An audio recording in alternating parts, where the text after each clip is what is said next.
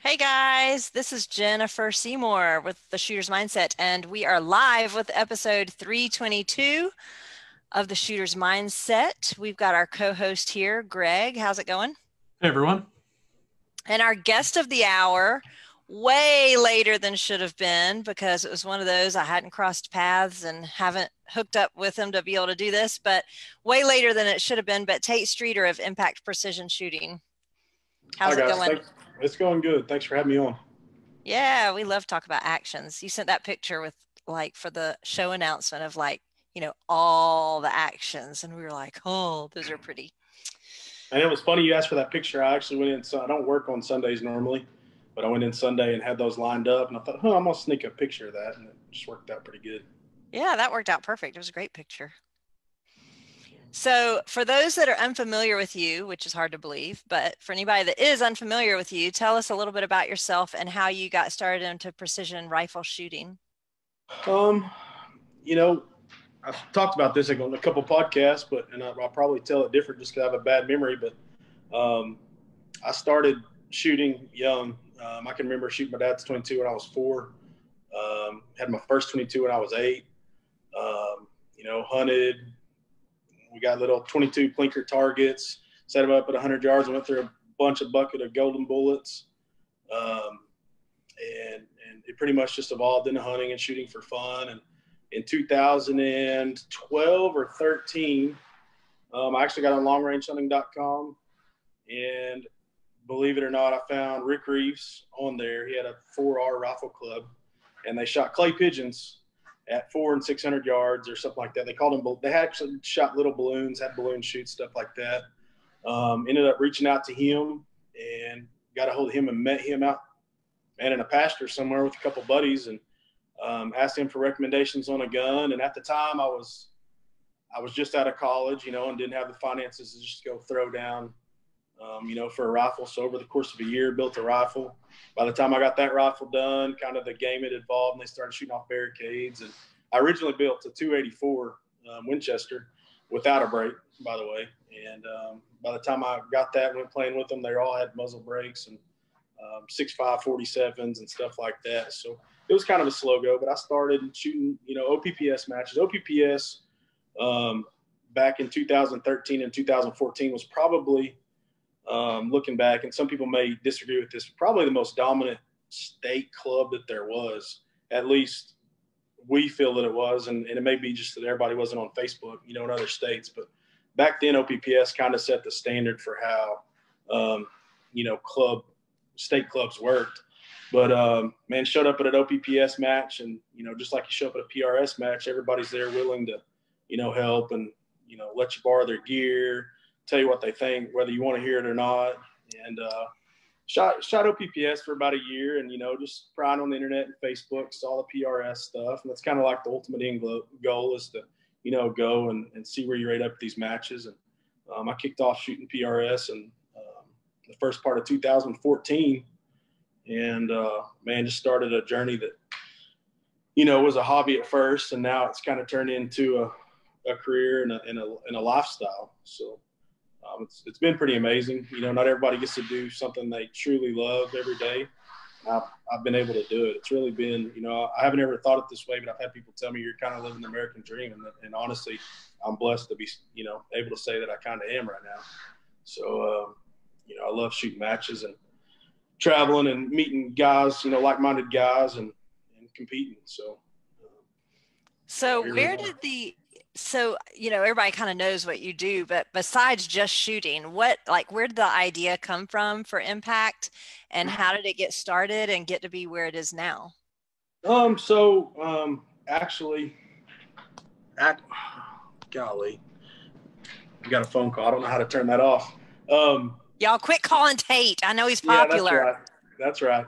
Um, so in 2013, I shot my second club match. I met Wade Studeville, who at the time was general manager at Surgeon Rifles and, captain of the Surgeon team and all this kind of stuff. And without going into too many details, Surgeon got bought out by corporate, and the small town feel, if you will, kind of left, and they went different paths, and Wade broke off, and I met him at a match, and I had a machine shop. We were basically a job shop at the time, and just through small talk at matches decided we wanted to do our own thing, make some changes that, he wanted to make at Surgeon that never got made. And,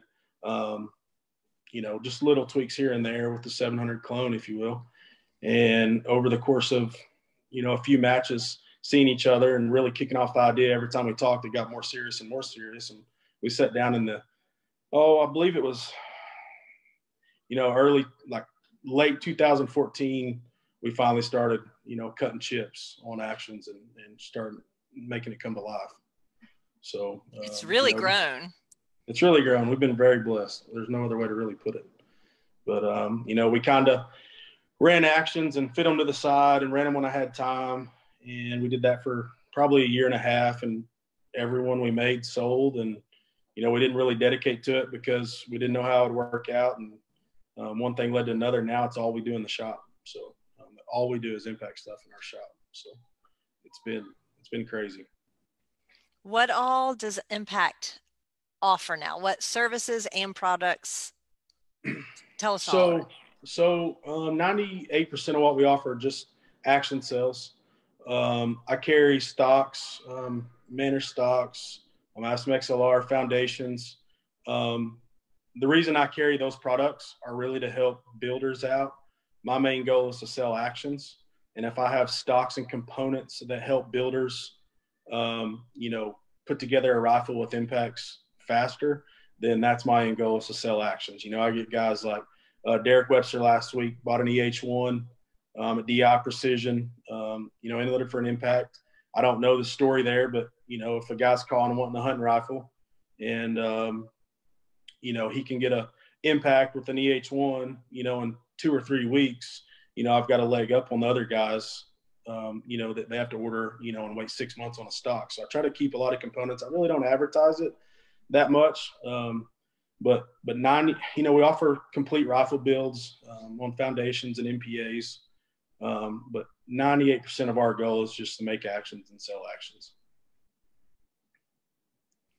That's awesome. I know a huge advantage is having all of the pre-fits.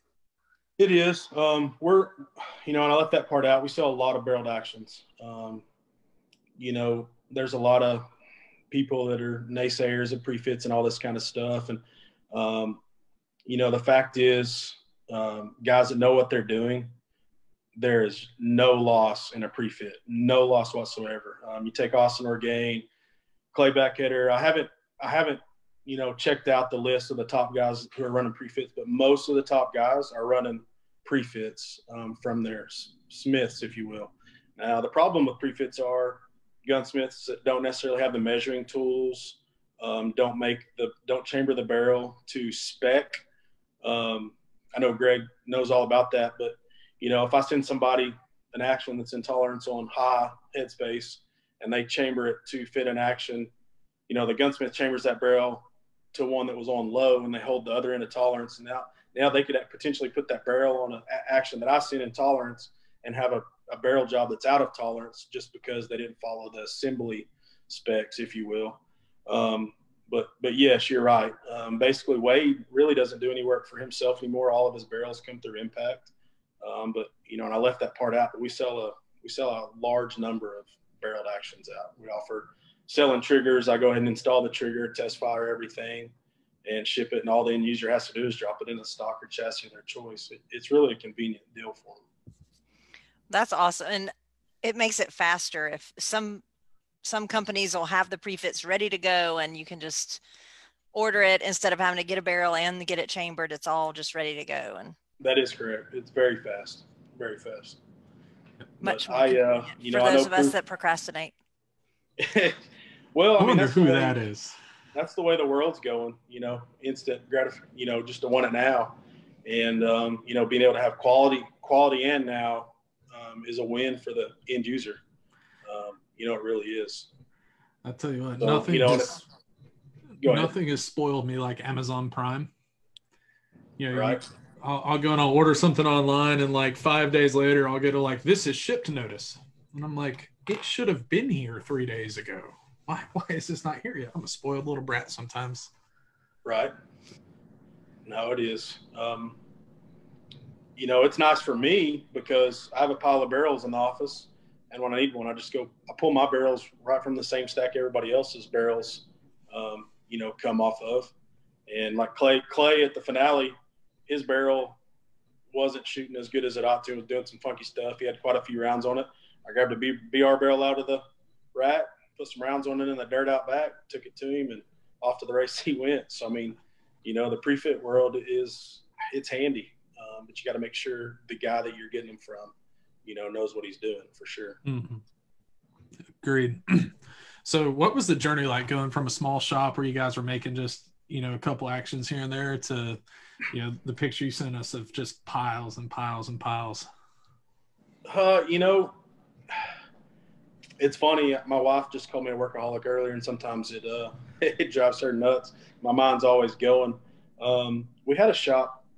Our shop ran about 18 to 20 guys, 2011, somewhere in there. And it was a job shop. And for guys that don't know what that is, like we didn't know the job we were going to be doing next week. Guys would call us, send us a print, say, quote 50 of these, quote 200 of these. And, you know, we'd set it up on a machine and run the 50 or 200 and never see it again. It was a constant grind.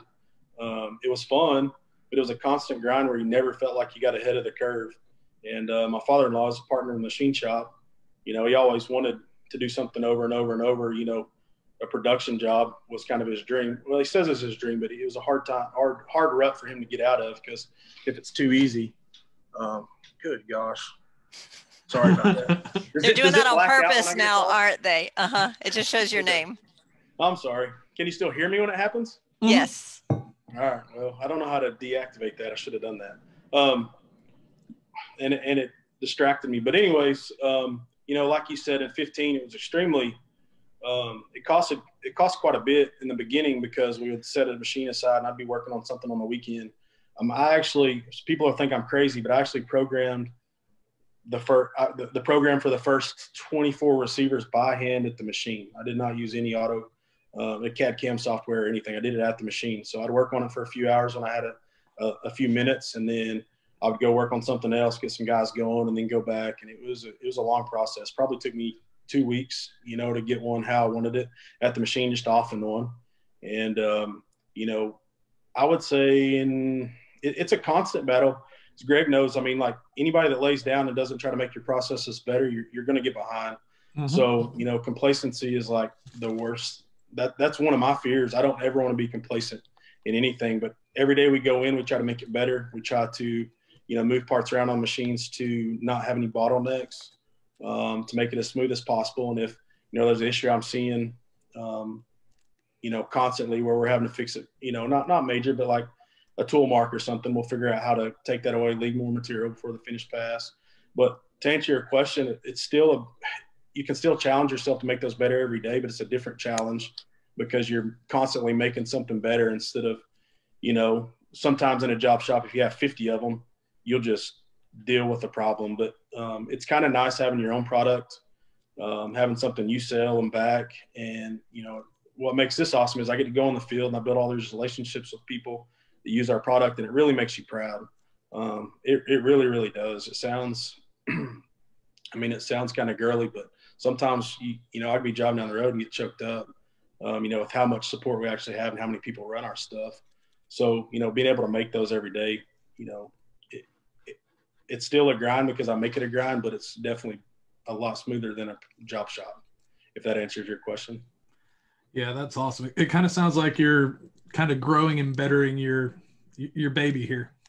We do constantly. You know, our sales are still more than our production.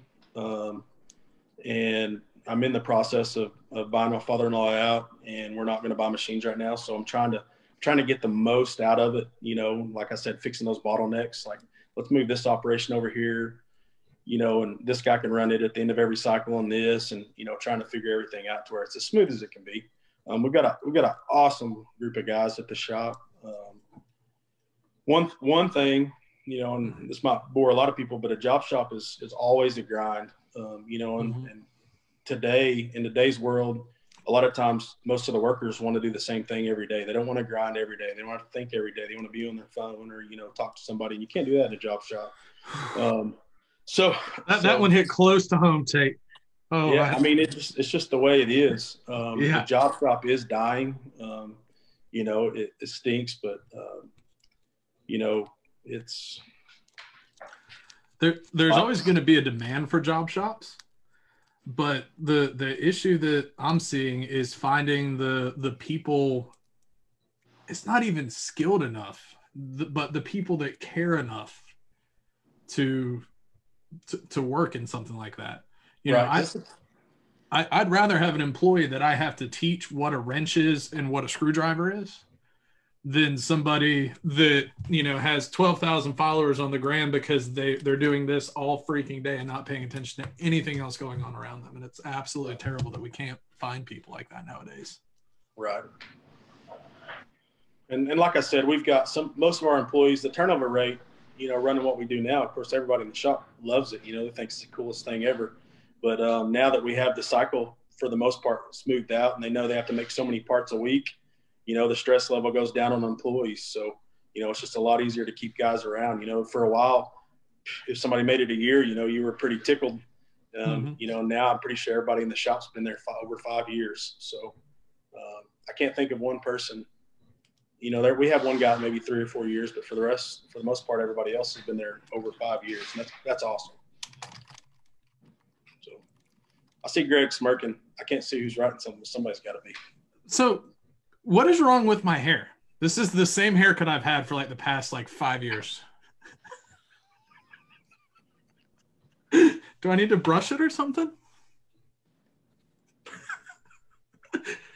So I got Hey and P Winky and Swanee over here talking crap on my haircut. I would have never expected out of those two guys. Comments, Tate.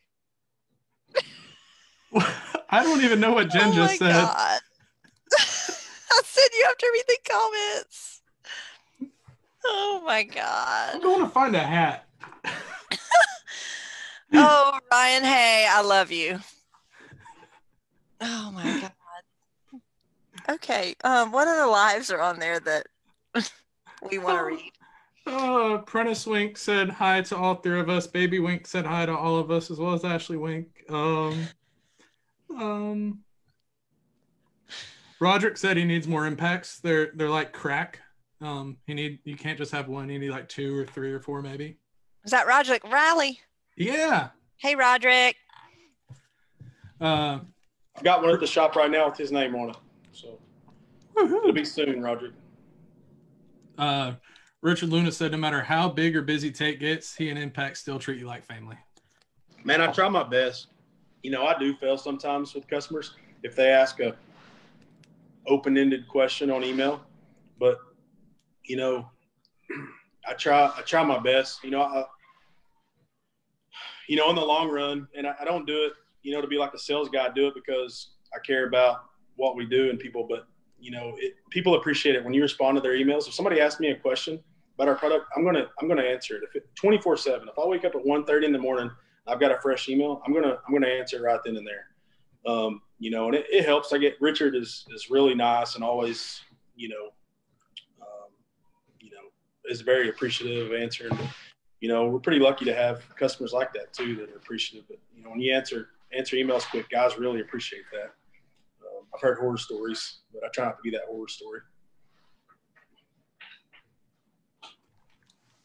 What other comments other than Swanee likes to hug Tate? Something about cheesecake. And Greg's hair. Yeah, I think I got all the live. I think. So anyway, we were talking about people that shoot your actions. And I know you go and look at what the pros use, and Impact is way up there or the top or something. I don't remember. I was supposed to look at that before that, but it sounds like pretty much a lot of the people at the top of the game are shooting your actions. How many championships and stuff have Impact Actions taken recently? 6 out of the last 7. Damn. make Facebook posts about it a lot, but when we set out, you obviously want to make good products. It's so nice seeing them win. And this year in the PRS, there were 17 wins with Impacts and 14 with every other manufacturer combined. So 3 more wins than everybody else combined. So that's pretty awesome to see, honestly. Yeah, there's a lot of really great products out there, but I don't think that there's any other product that has such a high winning percent as the Impact Actions do. Whether it's scopes or chassis or stocks or anything, I don't think there's anybody that's kind of dominating their competition the way you guys are, which is just freaking awesome. Impacts are just everywhere now. I mean, mm-hmm. I remember I started this, in 2018, so almost 3 years ago. And it was there were some out there. I mean, y'all were out there, but not like now. Like now it seems like everybody has an Impact. Sure. No, I don't even know how to, like I said, sometimes I'm driving down the road and you just get, I'm not going to say emotional, but, it just kind of feeling comes over and you're like, man, we've just been blessed. Like there's really no other way to put it. When we started out, it takes an extremely large amount of money to get started and the momentum going your way. And one thing we've done this year is supported matches in the Southeast. And I don't know if that has, a lot to do with it or what, but the shooters have just been awesome, especially your way. The boom that's happened recently, for sure. So we do have a serious comment. So Eddie wants to know, and Regina agrees that she wants to know also, are you guys going to make your muzzle brakes again? No. I would like to, and I wish I could get more information on that, but we're not going to anytime soon.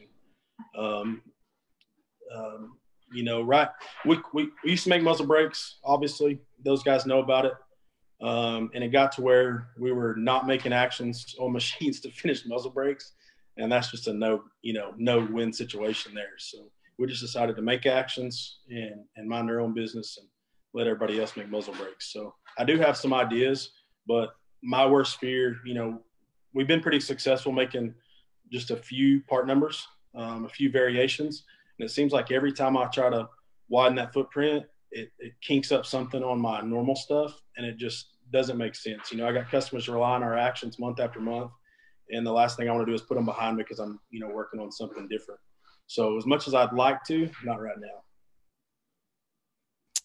You just let down a bunch of people. They're all sad now. I know, but they're not going to be sad when they know what's coming. So Ooh. I just can't say. I wish I know that's what you're not supposed to do, but I just can't say. Well, when it comes time to say, if you want to do a breaking news release on TSM, just let me know. Okay, I will. I will do that. You'd be the first people I tell. We can put it all over the Shooter's Mindset page. There you go. There you go. We'll just go live from wherever we're at. We have 2 other good lives. Rudy wants to know if Impact makes or plans to make a quick change feature for your actions. No. The quick change feature, as far as barrel swaps, I'm assuming? Yeah, I think so. I personally don't feel, and I don't know how else to put this, but most of the shooters that are shooting actions that offer a quick change are not using the quick change. They're torquing them on. Mm-hmm. Actually, the new feature in the new action is to more cater to torquing them on. I get the benefit of having a quick change. AI's got the quick change down better than anybody. Actually, they're the only people that have it down, quite frankly. But we're not going to jeopardize reliability or accuracy or workability on a quick change. It doesn't take more than 3 minutes to swap a barrel out in a barrel vise. So I don't see any need, to change that, to add on, to open up a can of, problems we don't need. So. Yeah, I know a lot of people that have the quick change option, but still do it. Just like you said, I mean, I feel like people do it anyway. Sounded cool. Good. Yeah. Sean wants to know, are you being quiet like a hint? I don't know what I'm being quiet like, but I shouldn't have said anything. And I get slapped by my wife a lot of times whenever I have a buddy tell me a secret and I can't tell her. So I just opened it, but y'all just walked me right into that trap right there. So. Can't help it. So I think the people that like our break, I will go ahead and say this. I think the people that like our break's very effective. Calzan at What the Pros Use did testing a while back, and our break, as far as recoil reduction, wasn't quite as good of actual felt recoil reduction, but staying on target, it was pretty effective. And I think he had a list of 10 or 12 or 15 muzzle brakes, and it was way up on the list. And when you averaged it, it was one of like the top 3 or 4 muzzle brakes performance. There were a couple of reasons why we didn't make a 3-port, but I think, our brake is a little bit wider than normal and keeps a lot of the blast off the shooter's head. And I think just the happy medium of having decent recoil reduction, staying on target, and being easy on the shooter is part of the reason it was popular. And, I'd like to – there's going to be another product out soon that matches that. So, anyway. Hint. William wants to know what the time frame is for the next run of left-hand actions. Man, I will be shipping left-handed actions by the end of next week. Sweet. Let's see. Did we hit 5? Yeah, we hit 5. We didn't say a number, but a lot. All right. I think it's about time. We have some big, exciting stuff. Greg, you want to hit the next thing? Yeah, so we have a giveaway for 50% off of a JTech class. But before we go ahead and do the drawing, Tate, you want to tell us like a quick little bit about what this JTech class is going to be like, how awesome it's going to be? Is it for the beginner class or for the advanced class? It says 50% off of a JTech class. Okay, so we started a beginner class mainly because the demand was reaching out.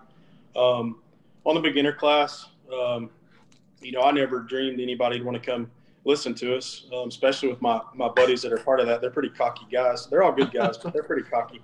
But anyways, our beginner class is gonna take a guy that doesn't even know how to collect data or start up his ballistic app on his phone, or something from the bare minimum. Torque a scope on, make sure your gun's shooting. Check velocity, 100 yard zero, and show them how to run their gun out. The benefit of the JTAC class is we have 4 instructors that pretty much know what they're doing, on everything. So the beginner class, I think we took 12 guys.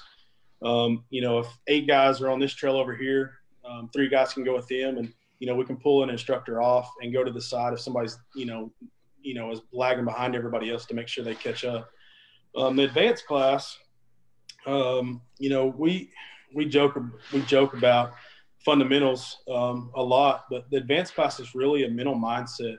One thing I feel like we teach well is a mental mindset going in, how to think about what's important while you're shooting and what's not important, because we all know when time starts now we get dumb and you think about a lot of stuff that really doesn't matter and may miss some stuff that does matter.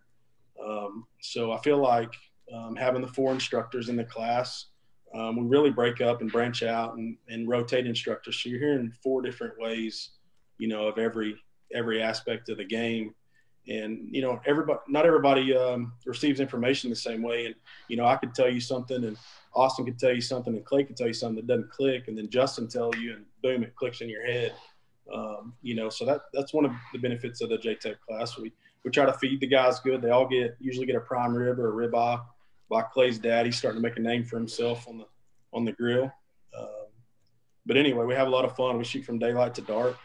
We're there till guys want to leave. So I don't know if I hit all the high spots. It might be because there's 4 y'all saying it different ways, or it might just be that we have to hear it 4 times before it sinks in. It may be. And the lucky one that happens to be the 4th one that says it is the one that it actually finally sinks through our thick skulls. It may be, and you could take our class, you could take, a VP Precision class, you could take class from GMC, you go to Altus, you go to K&M, you're going to pick something up from everybody. There's no doubt about it. And I think you could come to our class 3 times and, go to the other classes 3 times. If you're wanting to learn, there's just going to be things that, don't necessarily come second nature to you. The first class, second class, they do. And, like I said earlier, when the buzzers start or when time starts now, you forget about some things, and the more the mentally prepared you are, the more your mind's thinking on the task at hand instead of all the other what ifs or variables that go on, and just cross training everywhere. Rick Reeves last year told us, he's actually Rick Reeves, if you want to get down to it, is the one that helped start JTAC. He literally sent us a text message and he goes, he basically said, I'm going to change his words, but you guys are idiots if you don't start training. I'm going to put a class together and you're going to teach it. Tell me how much. And that's literally how the first class started.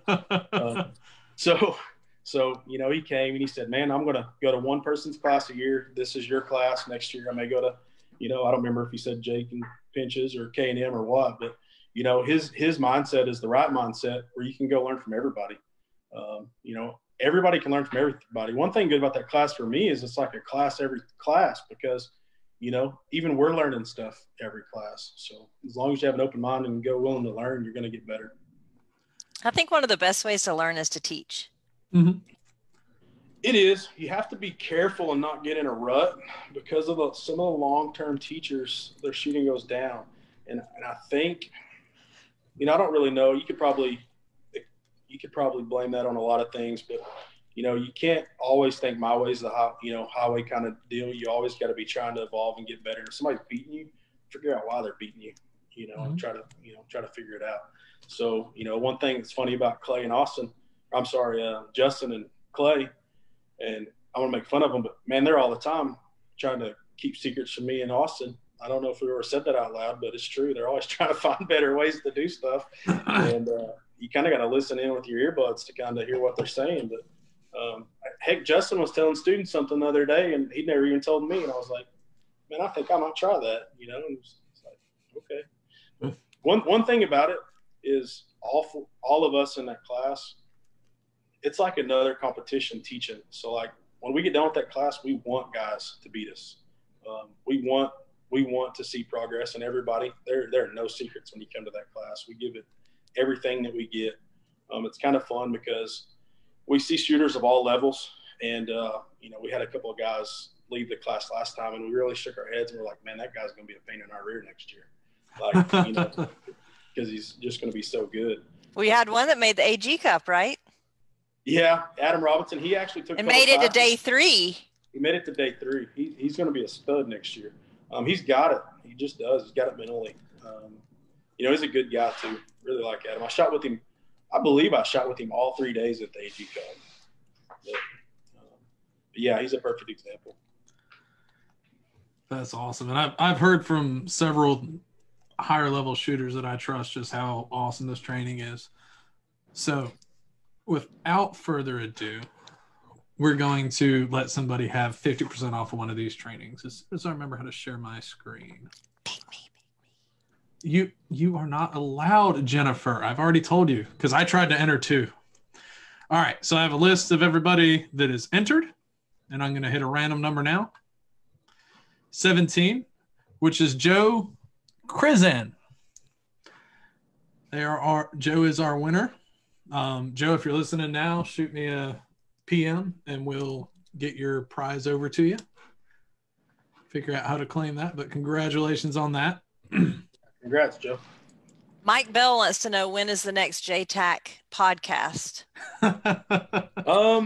He really enjoyed that. Maybe we just need to have a JTAC podcast with all of y'all. Oh, that'd be a lot to handle. I'm not much of a podcast guy. I got a feeling those guys will be doing a lot of them without me, but I didn't actually listen to the first one. I listened to everybody else's, but I didn't listen to ours. But apparently there were some issues with the sound, and Clay got some fancy recording equipment in. It actually come in today or yesterday. So there will be a JTAC podcast, I would imagine, in the next 2 weeks.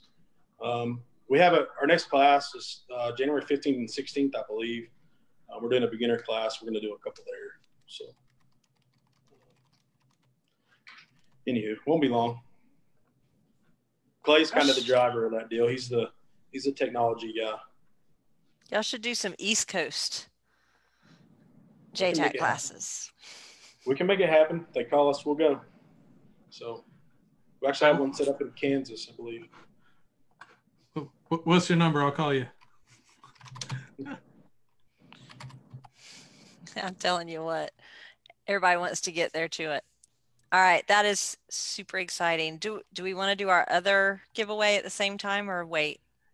Yeah, let's do that. And let's do that. So this is like an epic show because we don't have just one giveaway. We have two. Yeah. So right as we were going live, Brian Conley from Hunters HD Gold messaged me, and he told me, hey, give away a certificate for a free set of Hunters HD Gold glasses, which if you guys haven't tried those out, you definitely should. I'm blind as a bat. Not quite as blind as Jen, but I'm pretty blind. And I could see all sorts of stuff. I hit more targets than you. Debatable. But anyway, so he told us we're giving away a certificate for a free set of glasses.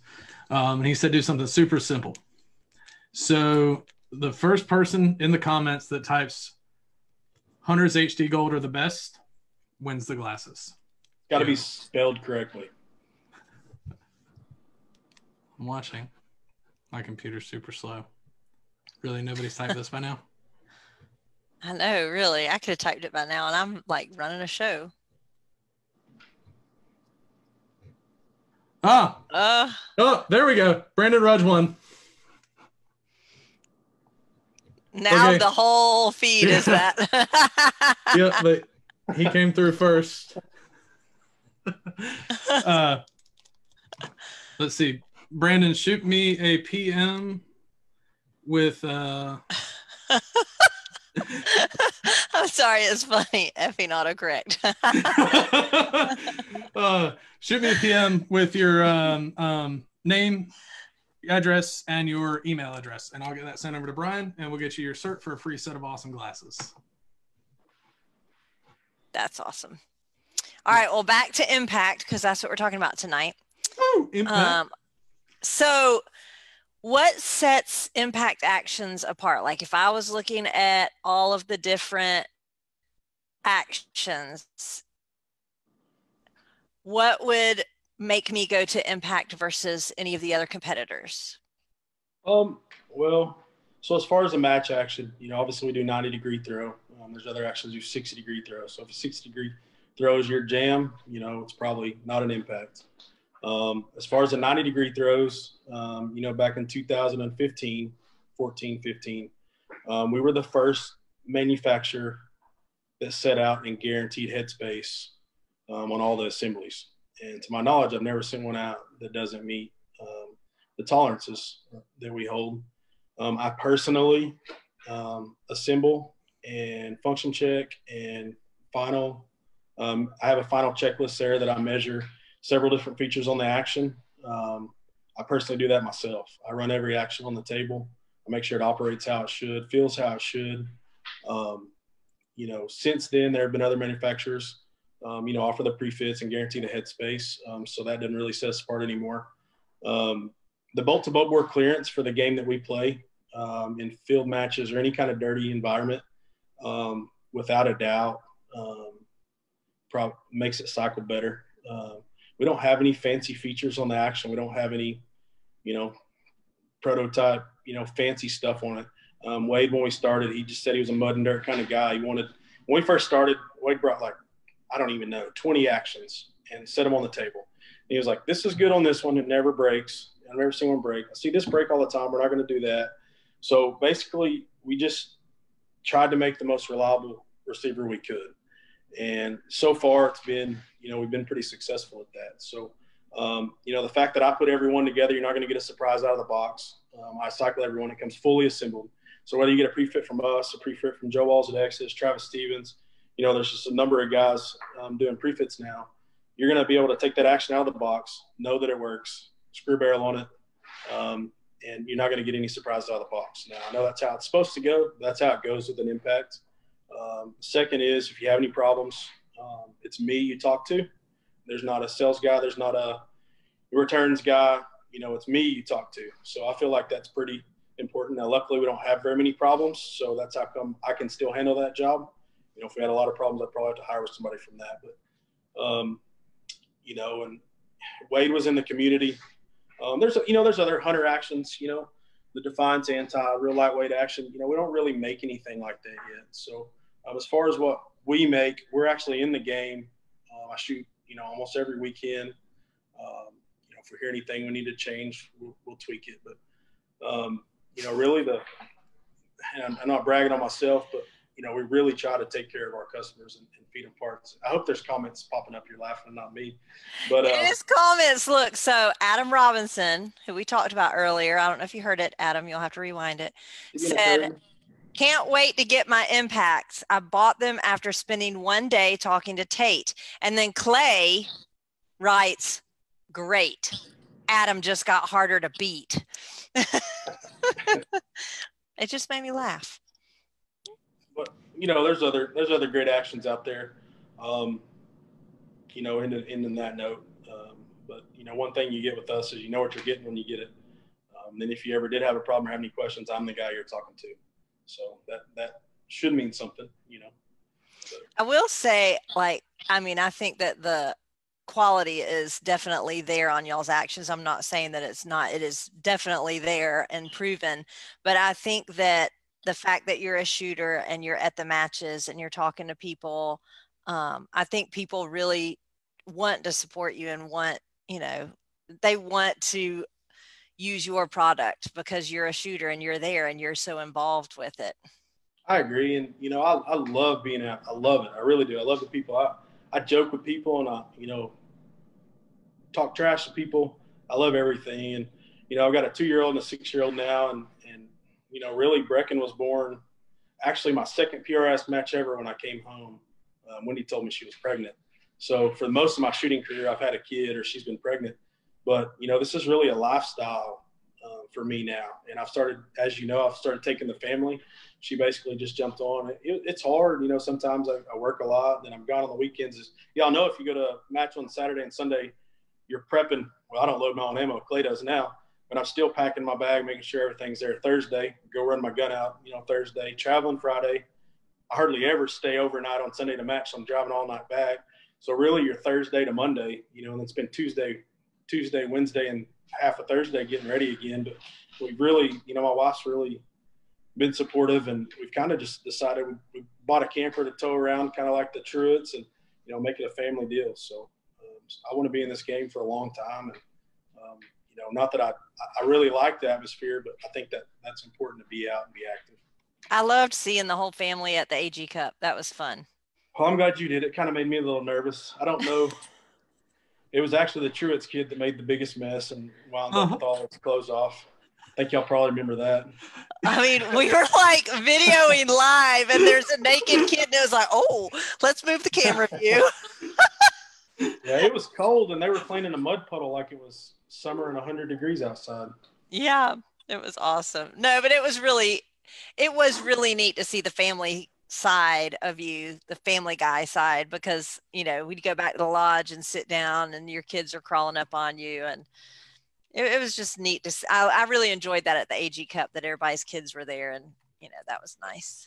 Right. When we first started taking them, I didn't know how I was going to be, accepted. And since then, Shannon's actually said, man, I think it's cool. One of my kids actually ran down range at a match. I'm blaming it on Amy Truitt because some trash blew down range. And she told him to get it, not knowing that it was about to blow down range. They actually had to stop a line. It was kind of, and I'm trying to shoot through all this, I'm like, man, that's my kid, and all this kind of stuff. But, man, everybody kind of accepts it. And I think since then, honestly, more people, you see more wives, at matches and more family at matches. And I think it's a good thing. I really do.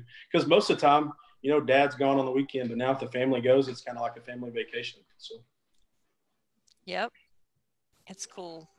Some of the places I've traveled, I wish I'd stay a day or two after or before, make a vacation out of it. And because, you fly in, you go to the match, you fly back out, you don't get to see the area. Like when I came to Oklahoma, I didn't get to see any of Oklahoma. I came in, shot the finale, and then was gone. So. Well, the weather wasn't really the best sightseeing weather.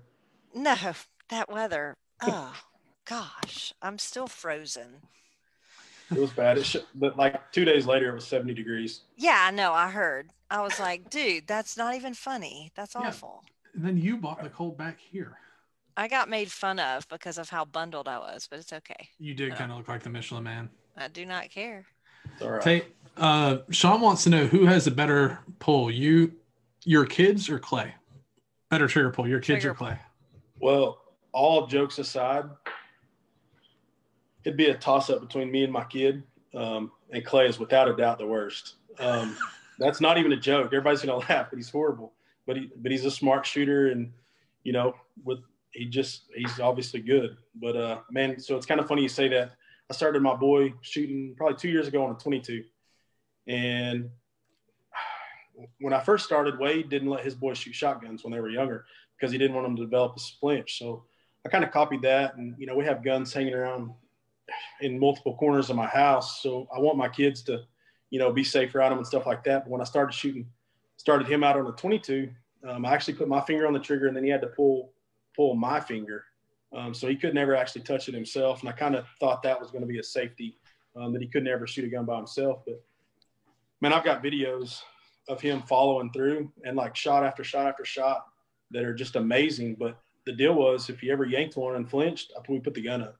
And that sounds mean, but you know, it got to where he could shoot 20 shots and they were all good. But I really didn't want him to shoot just to shoot, but I wanted him to make every shot count and really purposeful. So anyway, since then, I know a couple other guys that actually do that with their kids. I think it's a pretty good deal. I mean, you teach a kid at 6 years old that he can't flinch and he's got to follow through every shot. I mean, it can't do anything but help later on.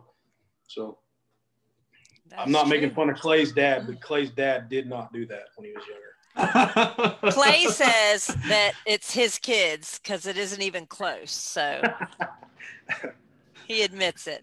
So Mike Bell is a friend of mine that lives here local.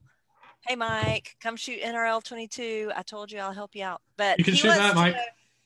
He wants to know what caliber recommendation for a beginner at PRS. Oh, if you're going to buy factory ammo, you know, 6 Creed's really hard to beat. You know, we could have the caliber debate for a while. I run a 6BR if you're going to reload. It's super easy. Mild recoil. You just almost can't mess it up. And, you know, 6.5 Creed, any of that's fine. You know, I get asked all the time, is a 6.5 okay? I think you could take any of the top shooters. I looked earlier, and I think 9 out of the top 10, at least 9 out of the top 10 are running BR-based cartridges this year. It's not necessarily that, but I think you could take those good shooters and put them in a 6.5, and they're not going to fall to the bottom of the list. But I think once you start getting to the top 15%, that you really get an advantage of the 6 over the 6.5. But you know, a beginner, I would just have to go with a 6 Creed. Would probably be what I would bet, just because of the availability of factory ammo. Well, that's kind of a joke right now, but you know what I mean. Well, the availability of anything is a joke right now. Yeah. Can't find powder, can't find primers. Right. Mary Olivier still has my primers. She drove them home from Oklahoma for me. She probably bought your second 5,000, didn't she? You probably bought 5 and then she got you 5. I just got one of the, I can't remember how many it was. It wasn't much. Oh, off the prize on the table. prize table? Mm-hmm. Yeah. But I was like, awesome. I can't fly with this. No, I only got one box when it was my turn to walk. I didn't do the whole let's go rape the prize table and elbow everybody, make it look like Black Friday and be obnoxious. I didn't do that. Are you talking about Ron Hay? I heard he was throwing bricks of primers at people. Yo, anybody that wants to throw bricks of primers at me, throw as hard as you want. I'm open. I agree. I'm just jealous. I'm not mad. I'm just jealous that I wasn't there to catch them. Yo, so, you know, Magneto Speed and Kestrel kind of did a thing, right? You know, Kestrel always does their little classes. And I happened to be working from home one day, and I was like, I'm going to take this new Magneto Speed class with Ryan, Hay, and Katie. And Hay comes on screen, and there is a wall of freaking primers behind him. I'm like, dude, like, hard flex there. Can I have some? Just as long as they don't blow. Yeah. Love you, Ryan.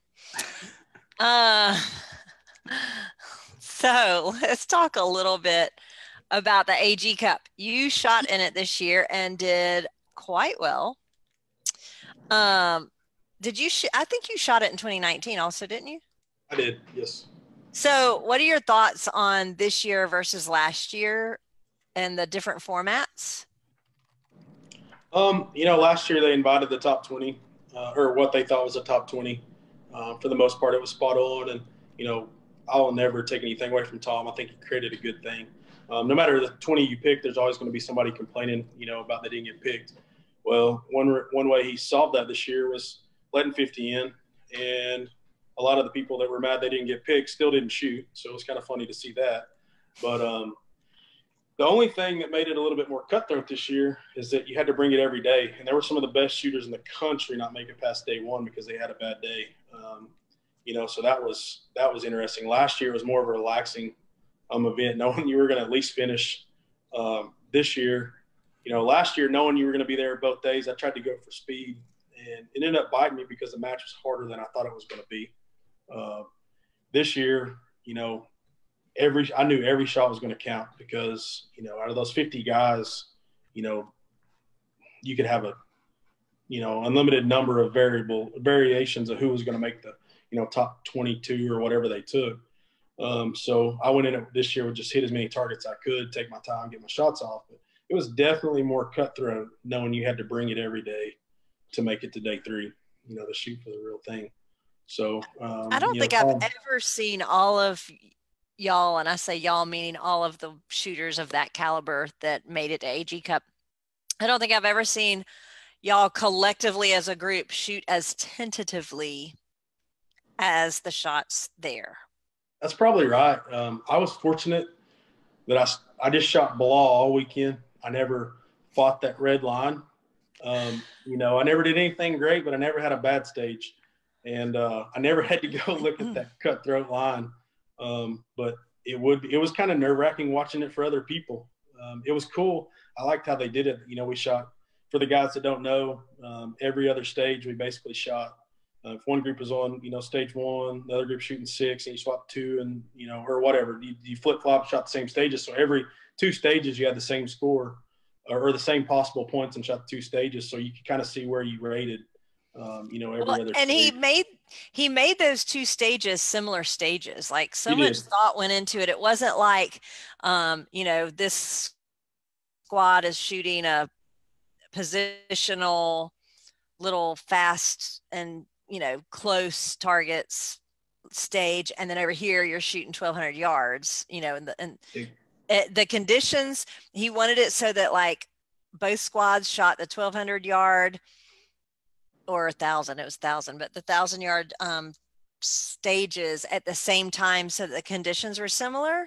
Yeah. So that if the wind was, picked up a little bit more in the afternoon, both of those were shot in the afternoon and then flip-flopped, so it made it a lot more fair, I felt like, versus some matches, which you can't really fix. But there's some matches that's like, man, they got to shoot, like Oklahoma for the finale. Day 1 was completely different than day 2. So it was, and stage. What do you do about it? You can't ever fix it. Stage 1 through 6. Doesn't matter how hard it's blowing. It's kind of the similar difficulty. But you're right. Tom did. He put a lot of thought into it. There were some guys that didn't like it, but I thought it was about as fair as he could have made it. Shooting those stages back to back. But it was really fun. Tom always makes you feel like you're the best. Some of the best shooters in the country when you're there. He does a really good job at that. But that match really. It's got more pressure than the PRS finale if you want to get down to it. It seems like there's money on the line.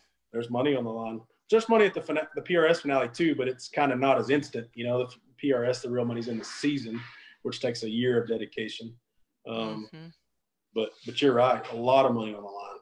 So I think through 6 stages, Austin and I were deadlocked. And we're sitting here like, man, this could really happen. And then before you know it, I'm dropping 1, 2. And anyway, he pulled ahead, but having that much money on the line, I never did really let it get to me. But it was at the end of day 1 when you made it, you're like, man, I got a shot. And at the end of day 2, man, I got a shot. But it's important that there. And I think you're right. There were a lot of people shooting different. There were definitely more nerves at this one than the last one, I believe.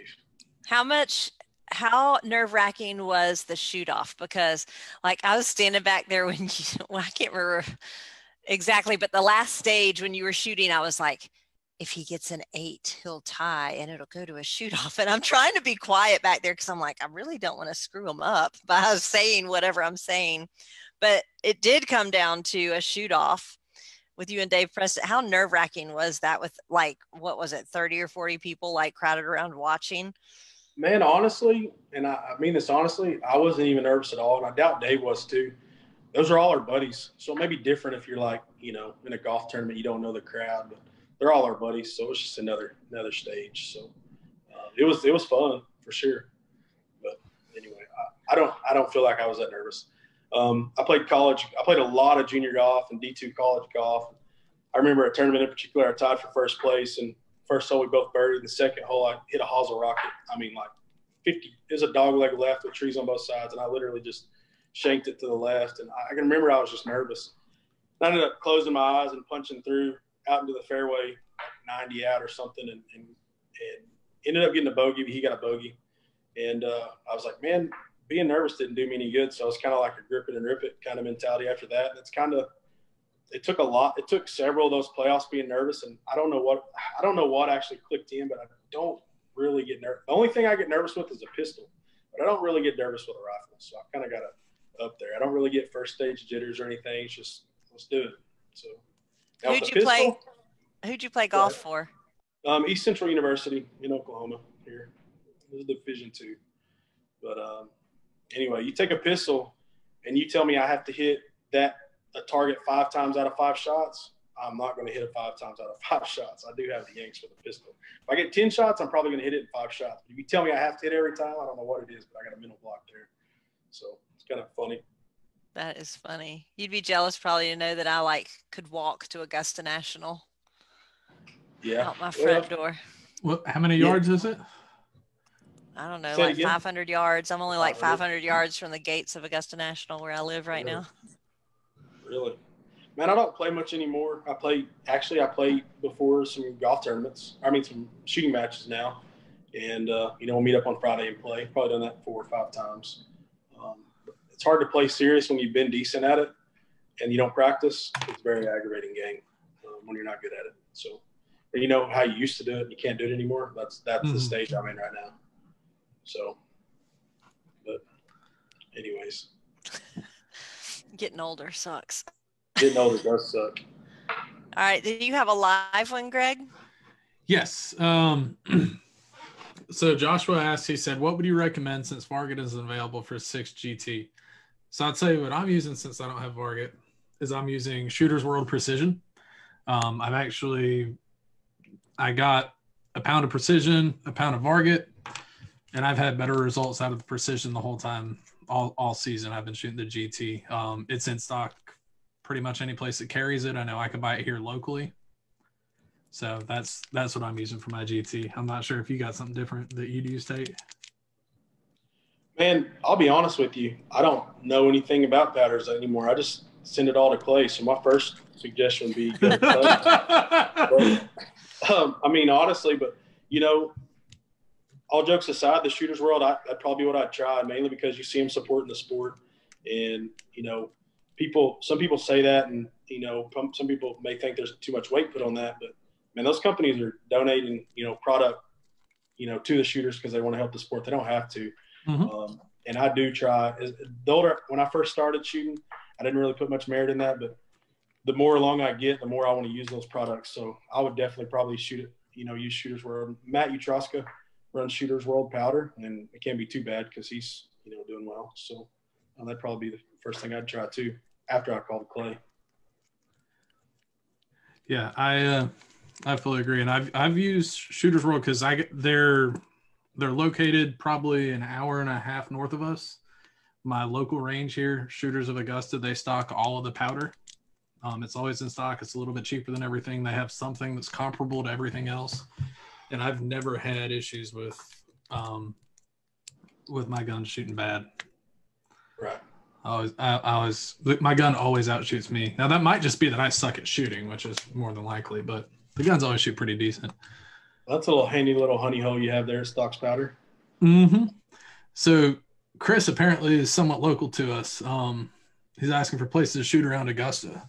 So obviously, Shooters of Augusta and Sharpshooters of Augusta are two local indoor and outdoor ranges. They only go out to about 200 yards on the outdoor.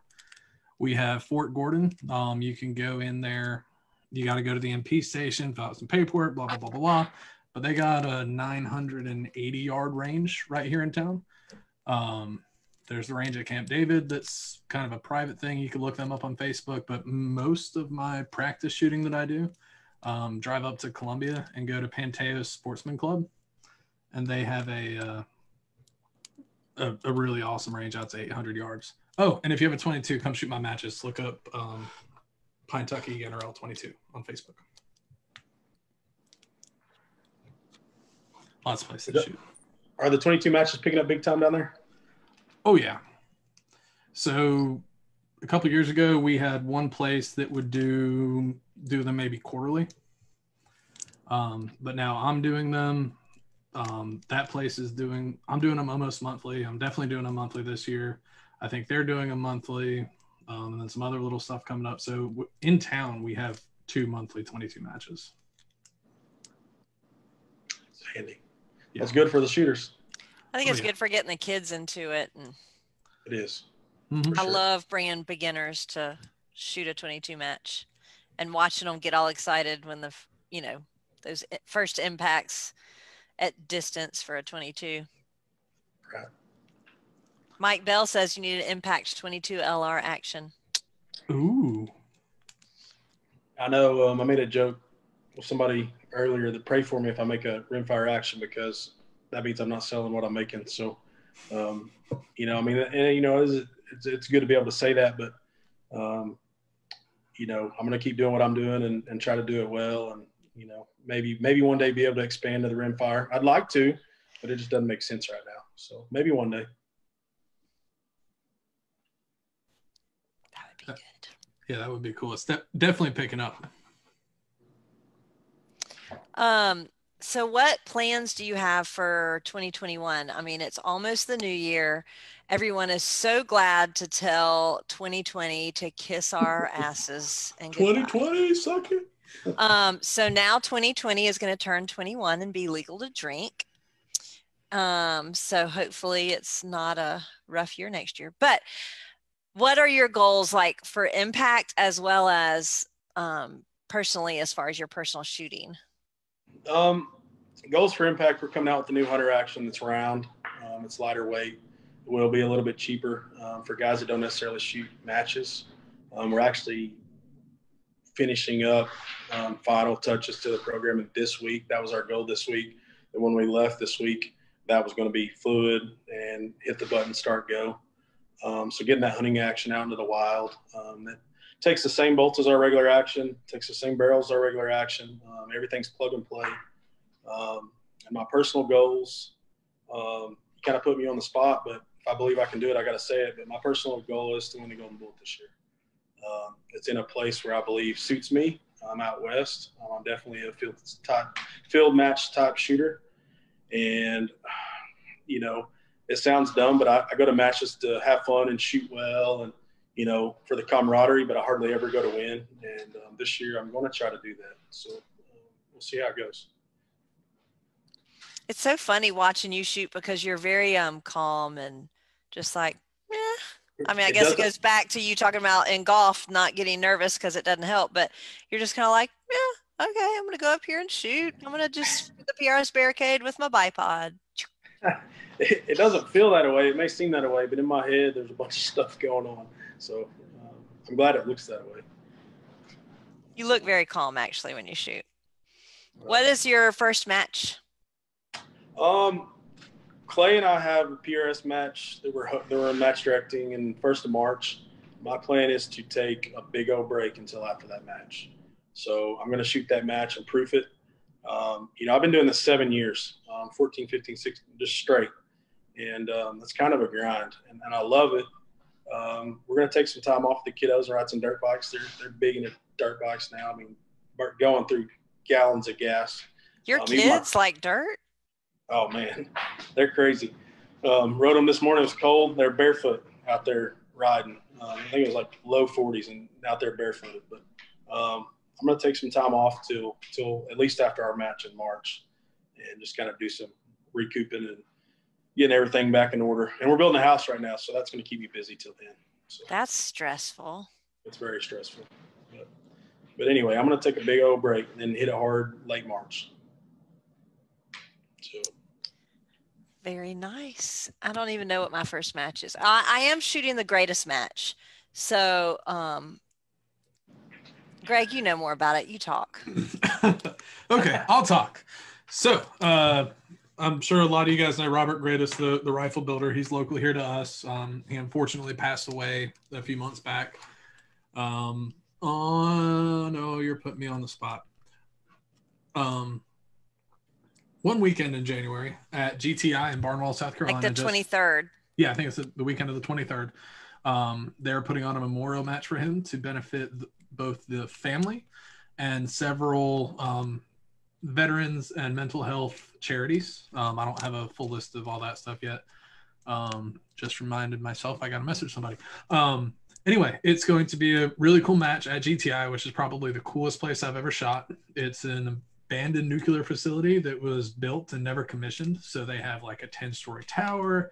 They have like 12-foot wide concrete pipes you got to run through. They've had all sorts of awesome matches out there. And it's going to be a great thing. On Saturday is a train-up day, specifically tailored to newer shooters.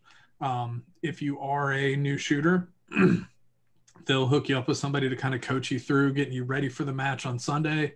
There's going to be a big dinner that night. And then on Sunday, there's going to be a 8-stage match, I believe, 8 or 10, something like that. But all the money's going for a good cause. It's a really awesome place to go shoot. And if you come, you get to hang out with me. Just saying. Sounds like a good time. Yeah, and if anybody has any questions about that match, if you scroll down the page somewhere, we've shared a couple links, or just feel free to shoot me a message anytime, and I'll. Did you say a 10-story tower? Yes. You should totally come out here and shoot it, Tate. I can't take a break if I come out in January. I mean, just like do a play fun gun and just. It's a fun match. I can maybe come. Oh. It might be on the weekend of our training class. I can maybe come RO. It doesn't sound bad to get away from the cold. It's the weekend after your class. Oh, I got you. Well, be fun. I guess you put me on the spot. I mean, I got spare bedrooms. He's got spare bedrooms. Oh, hey, I did think of a real reason. My wife's birthday is the 21st. So. Damn, you just almost spit up your. That's the last thing you think about? You should have thought of that first, Tate. Either the 21st or the 26th, something like that. But right in there. Well, her mom's is one day and hers is other day. So I just say happy birthday generically. But anyway, that's probably what I'll be doing. Oh, my word. I think probably needs to be like definitely. And here's the bad part of this. I think it's a 26 now that I think about it, because my son was born, my second son was born on her birthday. So anyway, probably be doing something important there. I hope she doesn't watch this. She's probably watching it right now. Wendy said 26. It's also your child's. Wendy, I love you. I knew it was one of the two. I changed my answer towards the end. And he said, busted. Wow. Oh, that's even worse than the day that I scheduled a match I was running on my mom's birthday. That is pretty funny, actually, that was live. Goodness gracious alive. So are all of your class schedules out for the next year, or just a couple? So we're booked through February. We have a March class open that I don't even know the weekend of yet. It's out there, but March is open. They just let me know a couple weeks ahead of time. So I think it's the last weekend of March. Maybe Clay will chime in and say, but I think it's the last weekend of March that we have a class. My phone just like blew up. Oh, man. Okay. All right. You got any more live, Greg? Chad Glasscock wants to know if the hunter actions are long action or short action. I'm a short action right now, but the whole point of them, I would imagine most of them we're going to end up making will be long action. but we're going to have both. But the ones we're finalizing this week, we've been messing with the bolt stop. Long story short, we want to make our action where nobody can break it. And to my knowledge so far, nobody's broken a bolt stop. That's one of the reasons it's shrouded. It's a very robust design. Not that bolt stops break all the time, but they do break. So we were really coming up with a bulletproof bolt stop, because I never want a customer to call me, say my bolt stop broke, I need a new bolt stop. I've had customers order extra ones, and I'm like, you're not going to need it, but okay, I'll send you one. But anyway, the bolt stop's been what we worked on, because on a round action, you don't have the same amount of material to work with. But now that we have it nailed down, the long will be very shortly behind it. So I'd expect to start shooting long actions in the next 10 weeks, something like that. And are you programming these at the machine, or? No. This is the real deal now. Now that we know the stuff we like, and the features we have in it, we use the CAD cam stuff. So it does make life a lot easier. Buddy wants to know if you shoot a straight VR. I do. I shoot a straight VR. I used to shoot. Actually, I started out, my first 6mm was 6XC. I went to the 6 Creed, went to the Dasher, and the slower I used to think you couldn't compete with under 2950, and with the better bullets, and just gradually shooting slower, guys were beating me shooting slower. I remember the first time I ever heard Jake Bieber was shooting like 2750. I thought he was lying. And at the time I was probably shooting like 2950. But anyway, put in our head, it's got to work, So as I've dropped down, I went from Dasher to BRA, and now the reason I ended up with a BR is because clay wouldn't size my brass anymore, and I despise reloading. So I despise it. But anyway, I just get brass from OTM, send it to Clay, and he tells me when I'm out. So I'm shooting BR just for the ease of it. He sends me ammo in the mail, and it's easy. Same load every time, and it always shoots. So I think a BR is the easiest way to go. So. Ruben wants to know, what cam do you use in the shop? Master cam. We usually draw it up on SolidWorks and import it to Master Cam. Buddy wants to know what bullet. I run the 110A tips. I am a sponsored Hornady shooter, but even if I wasn't, I would buy the A tips. I do believe in that bullet. And just to back that up, Clay back in 19 bought his bullets all year. He liked them enough that he, was willing to buy them. And then same story with Austin this year. It's kind of funny how it worked out, but Austin bought his bullets all year and ended up winning the Golden Bullet this year. But I really like the bullet. It's really consistent. And the best part about it is it leaves a white dot on the target a lot of times. So that's kind of handy. Very handy. I think we are caught up on lives. Greg, you got anything else? No, I am all good on my end. I think we can wind this down to shout outs. We'll start with you, Greg. Oh, crap. I don't have it up. All right. So we're going to start off with Shooter's World Powder. Again, you can actually find it, and it works really good. So it's awesome. Shooters and Sharpshooters of Augusta, both of our local indoor and outdoor ranges that also happens to stock Shooter's World Powder. PDC Custom for the most beautiful rifle chassis known to man. And Hunter's HD Gold, again, because I'm blind and don't like being blind, so I wear glasses that let me see stuff. Awesome. Tate, you got any shout outs? Yeah. Most people, I feel like most people know, but I run a foundation stock. Most people know John, Kyle, and Amy. They got an awesome family going and an awesome product going. I don't run anything that I wouldn't, I actually buy all my stocks. So I usually buy stuff if I can. So there's not like that funny feeling, going in there like you feel like you have to run it. But the stocks just work. One thing mentioned above, Amy prays with every stock before it goes out the door. She really does that, and they really care about the shooters and care about the sport. So I run their stocks and I like them. I run Hawkins bottom metal and rings. And he supports the sport as much as anybody. His quality's always there. It's the only bottom metal we offer anymore in the shop on builds. I know I'm going to take one out of the package. It's going to work. The rings, I've always liked them. Always had really good luck with them. One thing I particularly like, people make fun of me, but the level on the side is never level. I never even look at the level, but I hook my thumb on his level on his tactical rings and use it because I'm more or less free recoil. And that level comes in handy for a thumb hook. But anyway, Bartline barrels. We actually sell Bartline barrels exclusively at the shop. Super consistent. There are other barrel manufacturers out there that are great, but Bartline barrels happens to take care of me, and I don't have any reason not to shoot them.